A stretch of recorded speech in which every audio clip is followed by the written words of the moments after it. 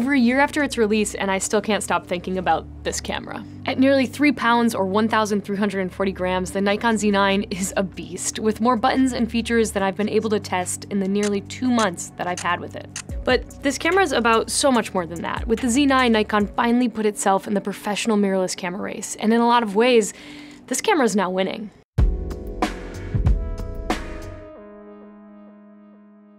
Before we get started, buds, there's one kind of issue here. Whenever I edit a full frame, I put the sound that camera's shutter makes when you see a photo from that camera. So for example, in this video, it'll kind of be like this. Nikon, you owe me an apology. This camera's fake shutter sound is awful. What is that? It's like a bad chirp. This camera, it doesn't have a mechanical shutter. It only has an electronic shutter, so it doesn't really make a sound when you take a photo. Nikon, in place of that, put this fake sound in that's so bad.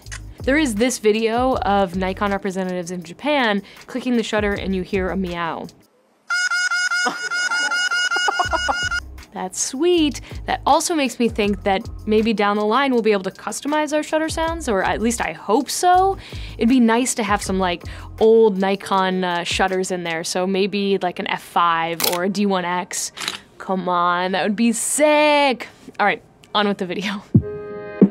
The design of the Z9 is nothing new. Nikon has used a similar hardware layout on its top-of-the-line professional models since the 35mm Nikon F5 film body that was released in 1996. Same circle viewfinder ring, same dial layout, same grips, same power button, and even the same battery compartment. It changed where the camera's nameplate is and the touch of red accent stylings, but those may be the biggest visual departures. And there's good reason for the same design.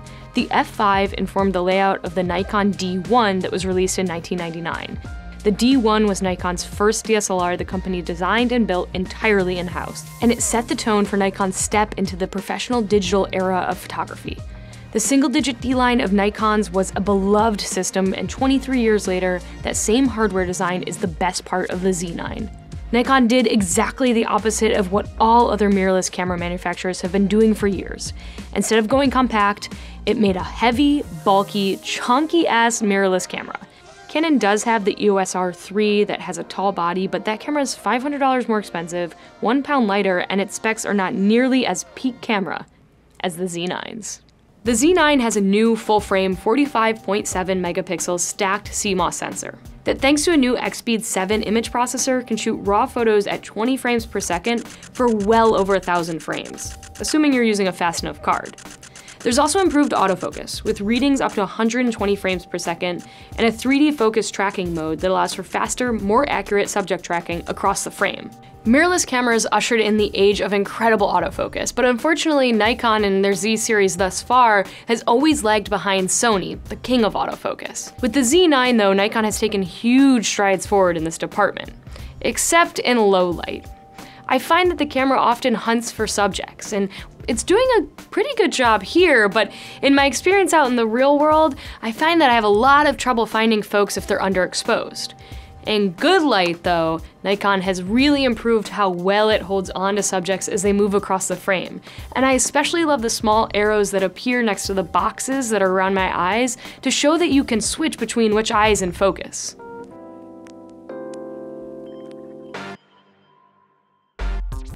In post, there's an impressive amount of room for recovering the highlights, regardless of ISO. But once you're shooting over 8,000 ISO, recovering details in the shadows gives photos a film-esque grain. The information is there, but the grain takes all of the sharpness away. Nail your exposure, folks, because even with the Z9, you won't be able to bring those high ISO shadows back at night. When properly exposed, blacks are deep and sharp, colors are true to life, and the detail level is simply unreal. But none of that is shocking. It's 2023 and high-end mirrorless cameras take really incredible photos. So what is important is how this camera feels wildly different to use. Unlike most mirrorless cameras, the Nikon Z9 is not particularly easy to use, but that's a good thing. This camera really forces you to get to know it first, and more importantly, it forces you to make it your own. There are lists upon lists of features that can be mapped to any one of 9 customizable buttons within 4 custom setting banks. I mean, look at the custom button function chart for this camera. Insane. Most folks will find this confusing and overcomplicated. Fair.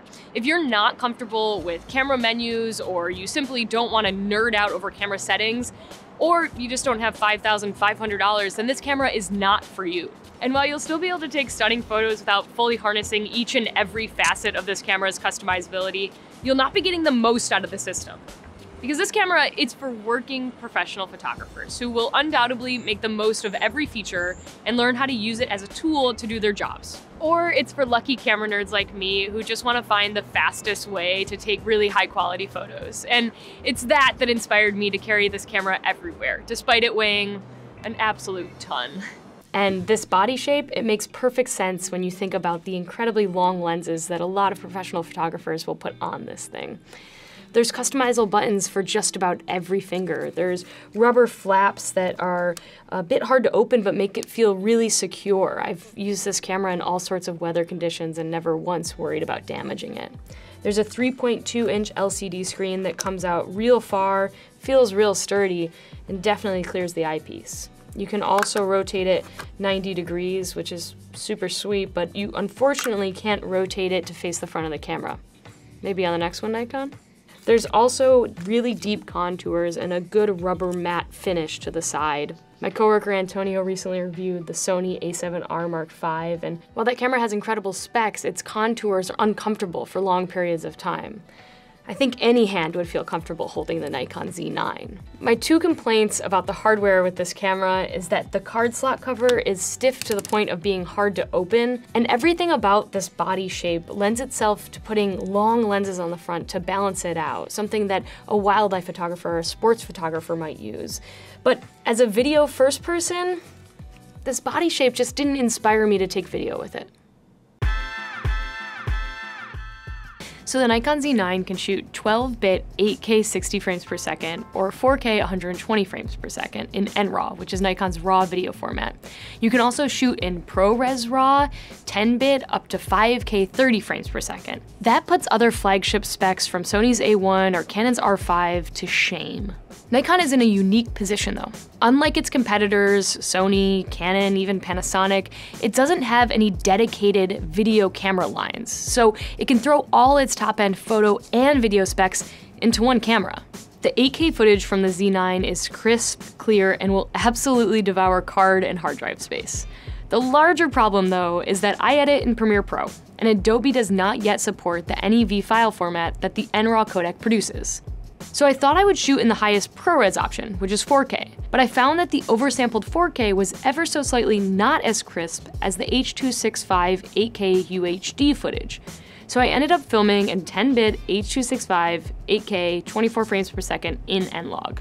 So if you have the computing power, the hard drive space, and the right editing software, or you just want to transcode all your footage, which bless your soul, then the 8K NRAW footage from the Z9 is going to look incredible. But for me, until Adobe supports NEV files, I'm going to be sticking to the H.265 10-bit footage, which has the added bonus of smaller file sizes. Something noticeable is that the system turns on quickly and you can begin recording immediately, but the record button is small and can be hard to completely press down.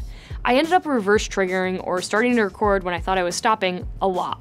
The only way to know you're recording is a red box that comes up around the screen or a very small green LED on the back of the camera. It would be great to have another LED on the top or even the front. Previous cameras in the Z lineup were less than impressive when compared to their competition. Felt like Nikon was always chasing and never catching, and I had almost written the brand off entirely in the mirrorless world when they announced the Z9. And even then, I was skeptical that the Z9 would, really make a mark here.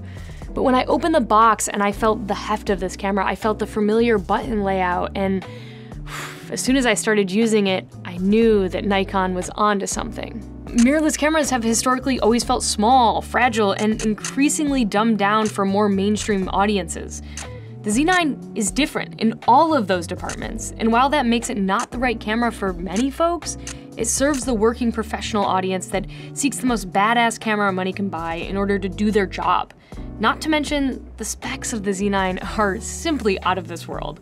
But Nikon didn't stop with the release of the Z9. Since its release, they have been rolling out firmware updates that, well, back in April added 8K internal recording and have increased autofocus speeds.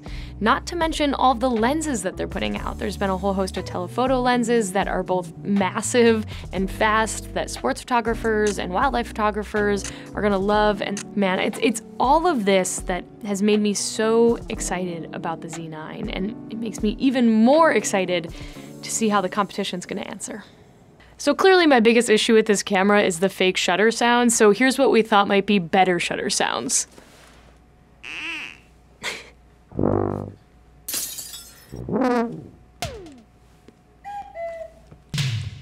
Buds.